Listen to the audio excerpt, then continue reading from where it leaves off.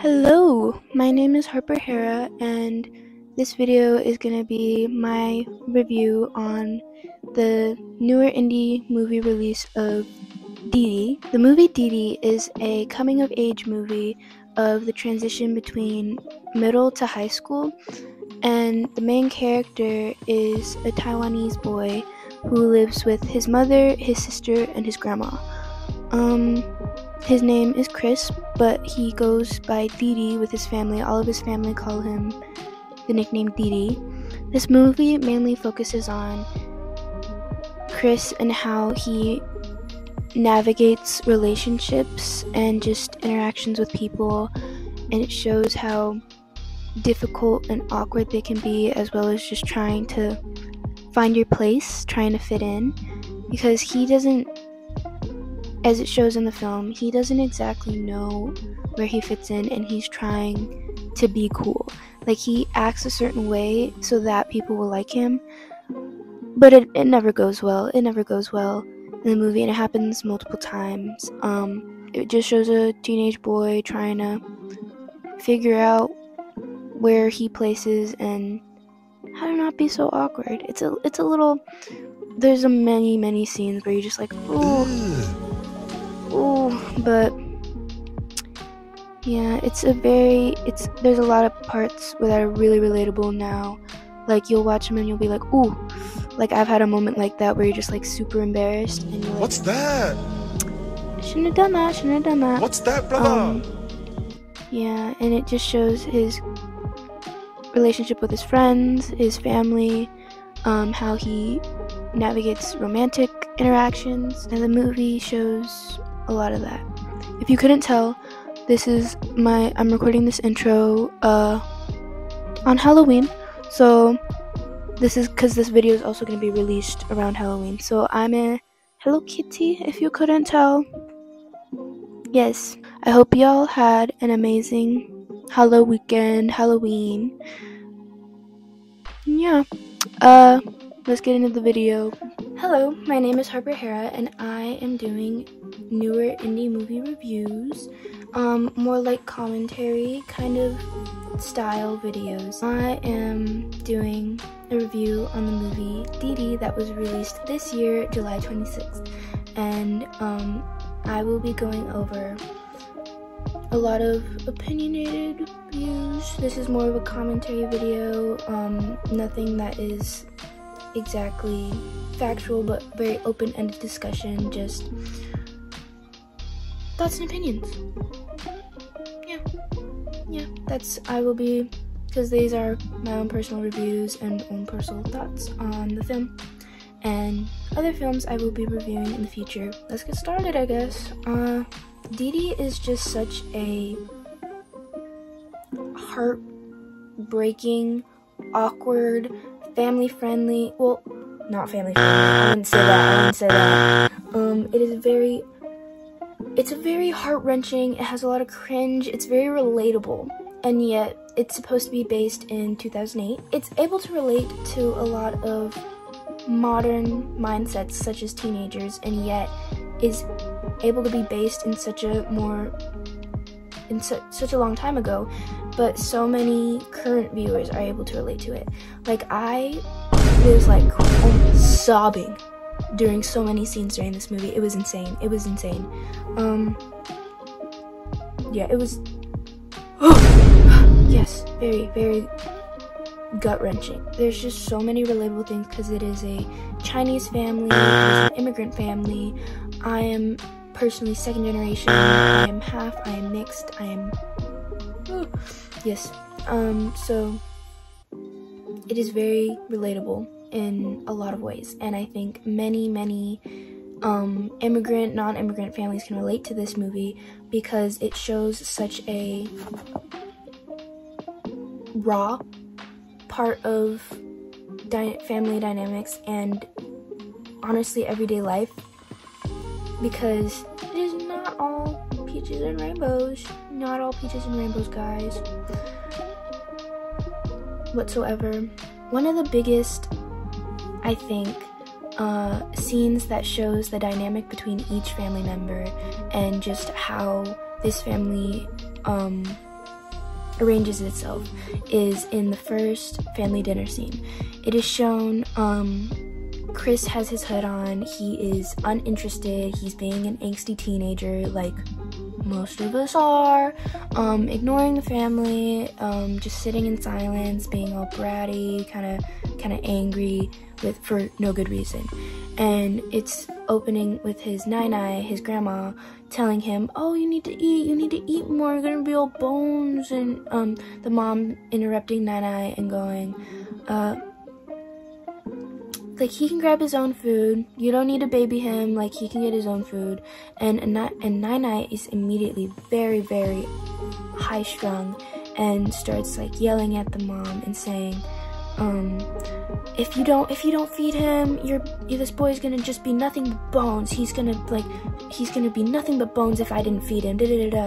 And she is just so passionate in this aggravating tone. Like, I was getting heated while watching this, and I could not stand it. This Nai, like, she's coming from a place of love, and she loves her grandson. She wants him to eat, she wants him to be healthy, she wants to be happy and healthy and well fed, but she is immediately attacking the mother for not being able to properly feed her son when he's 15.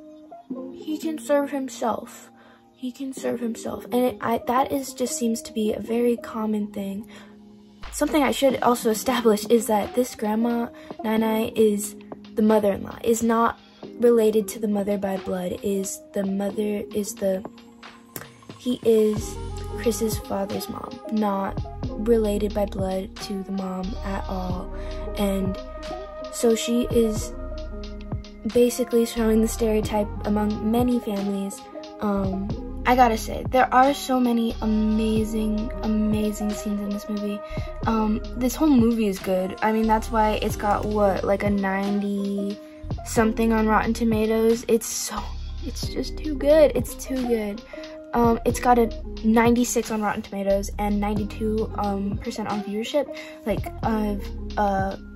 viewer ratings, and it's good.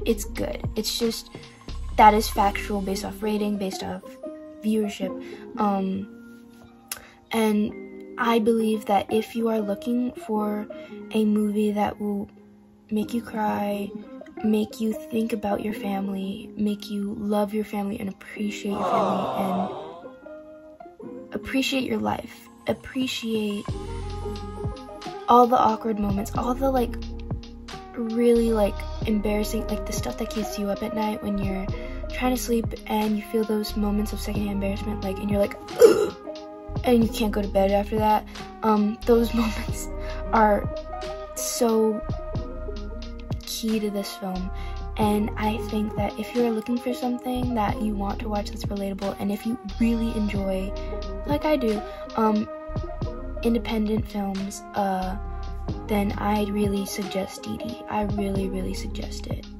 I gotta say, the most important scene of this film is gotta be,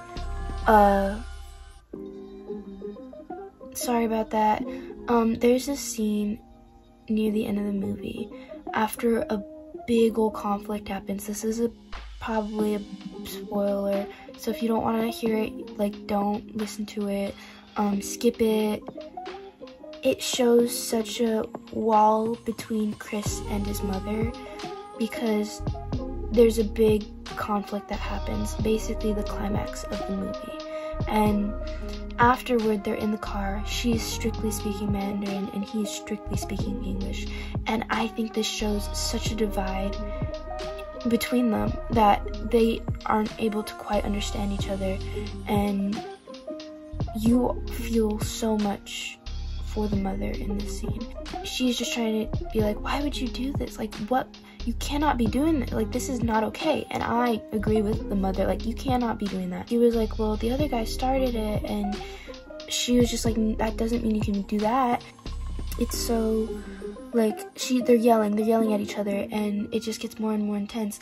And he's screaming at her. He is calling her names, and he says so many things I believe were just spur of the moment. He did not really mean them, because he says, you're just a failed artist, what are you, like, I'm not the pathetic one, you're the pathetic one, you're a failed artist, you are pathetic, I hate you, you suck. And he's like screaming at this point. Neither of them meant what they said in this situation, but they both said them. And she was like, if I never wanted this, what if I didn't have you, if I didn't have Vivian, like, my life would have been so much better. And he was just like, oh, so I'm the failure, like, you're just a washed up failed artist, you're a failure, you don't do anything, dad's off in Taiwan doing, like, making all the money while you sit at home and cook and make your little cloud drawings. And it was so just like you just gotta, like, feel for the mom, because she is trying her best to raise a teenage boy as well as hold together that household. She's trying to raise this teenage boy going to high school who is angsty and angry and kind of an a-hole, and then having to deal with her mother-in-law, who is constantly criticizing her, and then her daughter is going off to college. There's so much going on within their lives, and she's just trying to hold it together. But then on the other hand, the son is trying to figure out who he is. He feels like he's a failure. He feels like he's not good enough because he's not the smartest, because he needs tutoring, because he likes to skate, and his mom, like, he feels ashamed because he thinks his mother is ashamed of him because he's not the stereotypically, like, smart, achievement Asian kid. She doesn't brag about him or anything, and he feels a little bit like a failure because of it.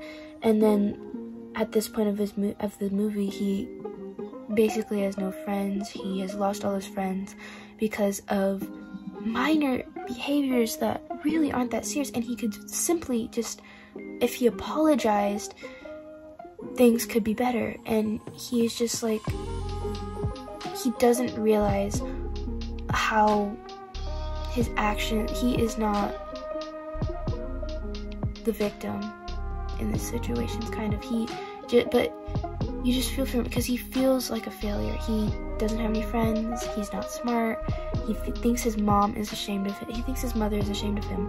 So you feel for the boy, you feel for the mother, and you see such a divide because of the language, because of the way they talk to each other. And it's such a short scene, and there's so much in it, and you just, after, I'm gonna be so vulnerable, not a little vulnerable, I'm just being honest. As soon as that scene, the intensity went down, I started, like, almost hyperventilating. Like, I felt the tears coming. I had to, like, brace myself because I was like, oh, like, I held my breath, I think, during that scene. It was so much.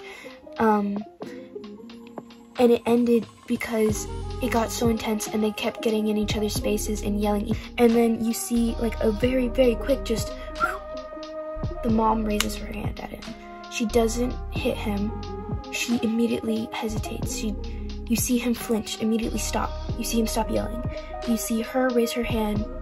They both stop. You see him visibly scared, and you see her scared of herself. You see her stop and like she looks concerned. She looks scared of herself. And this scene was just so. After that, he ran out of the car. He just ran and ran and ran. He ran away. But the scene of him running in the street was so, like, the feeling of just trying to forget everything that's going on. Right then, right there. Just get it out. Get it out of your system. And I'm gonna have to cut myself off right there because this is, I could go on for hours. I tried to record this earlier and it was 45 minutes. So I'm trying to shorten it by not, because I made a long list of notes. I wanted to go through like every single scene, but I can't. Because that would just be basically what's the point of watching the movie. This would be boring, as well as what would it leave for you to want to learn from the movie. Anyways, again, the movie is Didi, DIDI, released during the summer, July 26, 2024. It was directed by Sean Wang, distributed by Focus Features. Pretty good movie. Yeah. Anyways, those are my thoughts, and if you like them, thanks. If you don't, it's okay. You don't have to. These are just my thoughts, and I'd like to share them. I hope many others would like to see my opinions in the future. Peace out. Yay!